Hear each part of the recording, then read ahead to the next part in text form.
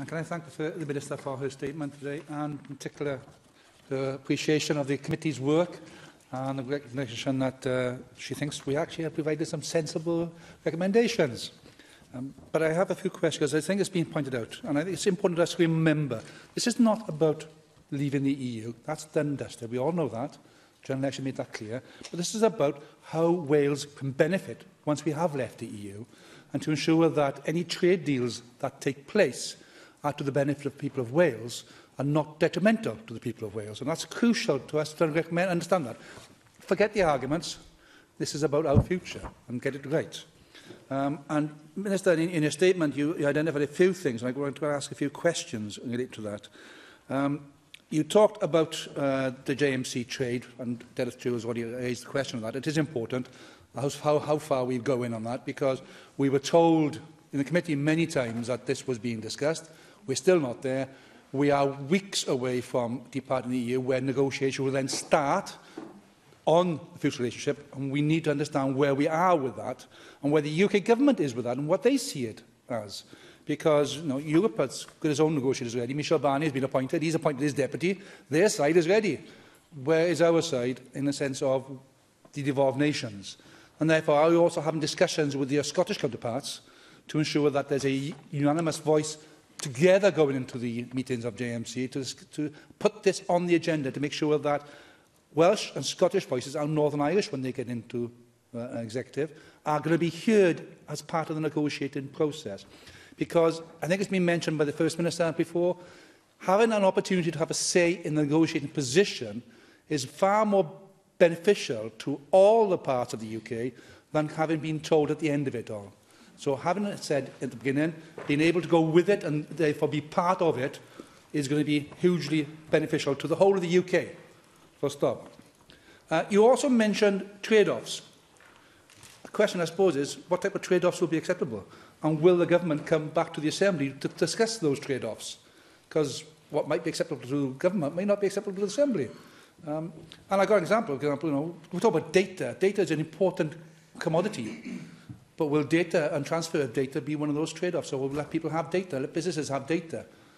But if you pass that data on to certain companies in certain countries, who knows where it ends up? So the question is, what is the trade-off? And will you come back to the Assembly with your consideration of what is acceptable as a trade-off? Will the Welsh Government be reviewing EU laws and regulations? Because you mentioned regulatory alignment.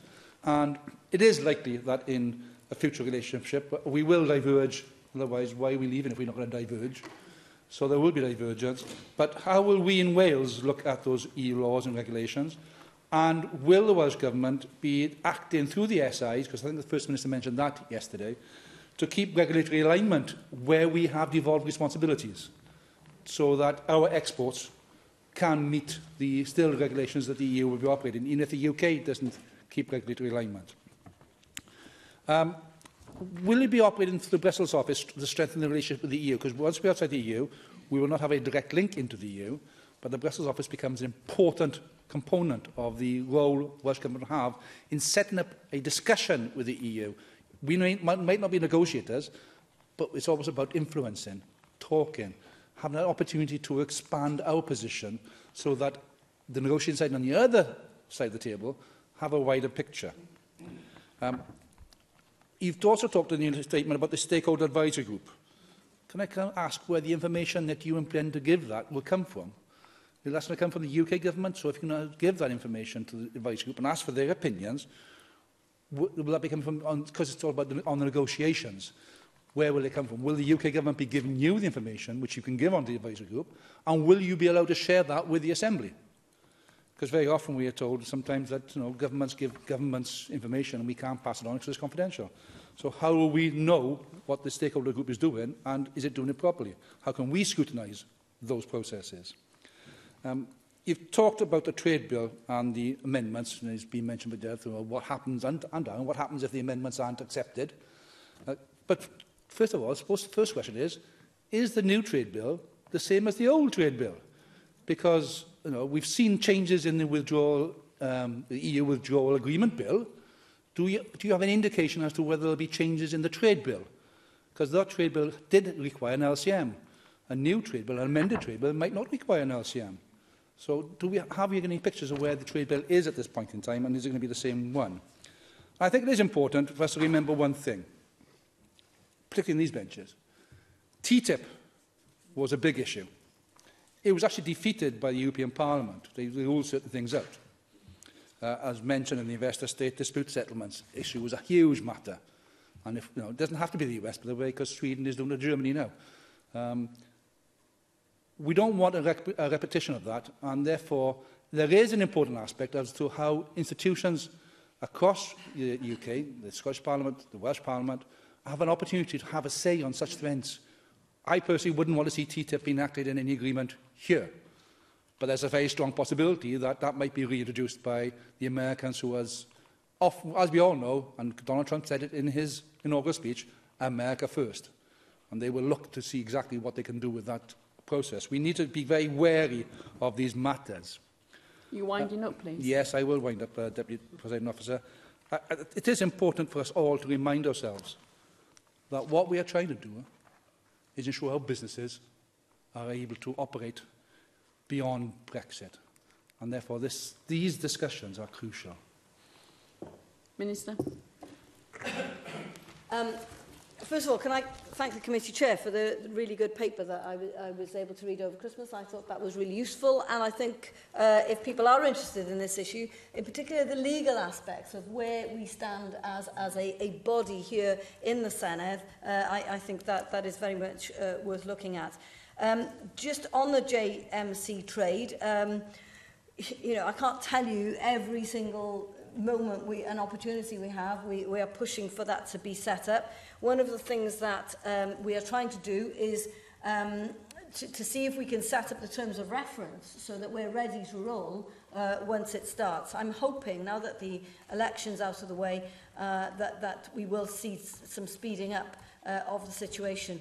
The key thing for me is that in the commendations by the UK Parliament in the past, what they've said is that they want to see, the UK government wanted to see transparency and inclusivity as a core part of how they negotiate trade deals. Well, it's not quite as transparent and as inclusive as perhaps we would have liked to have seen, but listen, we are still anxious and keen to make sure that we have a constructive relationship.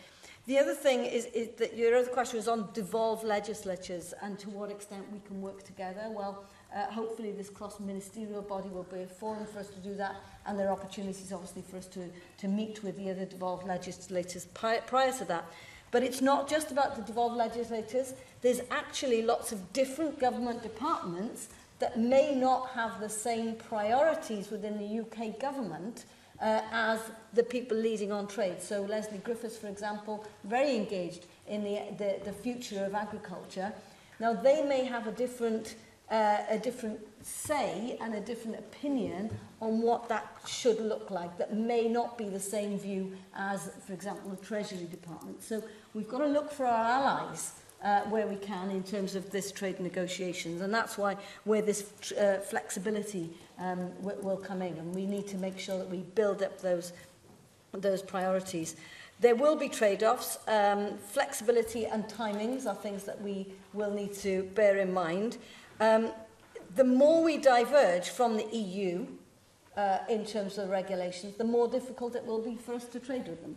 So I'm very clear that we in Wales would like to see that regulatory alignment to remain as far as possible, because that means that 60% of our trade continues to be able to access that market if they agree to that. Because it's not just about tariffs and all that, it's the non-tariff barriers that are as significant, if not more significant. On the Brussels office, I'll be going out to the Brussels office next week and hopefully have an opportunity to talk to them about how they can help to inform us in relation to gaining intelligence from the Brussels side of things in relation to trade. On the advisory group, I think it would be very difficult to imagine that we would be able to give information to an external advisory group that is not possible to give to Assembly members. So I would certainly think that would be a strange situation. But there is a UK government advisory group that's been set up, and there is a Welsh person on that group. They don't represent Wales, but we are making sure that we have a relationship with that representative. And in terms of the trade bill, we don't yet know if the new trade bill will be the same as the last trade bill. If it's continuity of trade agreements that were there in the past, then obviously it won't be such a problem. But if what they're suggesting is that they want to introduce new trade agreements, then we will want devolved bodies to absolutely have a say and a role in that process, which is slightly different. And on TTIP, listen, this was a really big deal in terms of the negotiations between the EU and the United States. It all crashed and didn't work. But I've got no doubt at all that the United States government will be pushing to include the investor-state dispute settlement role in a trade negotiation. What that means is if an investor country feels it's being discriminated against, it can seek compensation, but not through the courts. It's through some very opaque system that is not transparent. And that's something I certainly don't think that we would want to sign up to. Mandy Jones.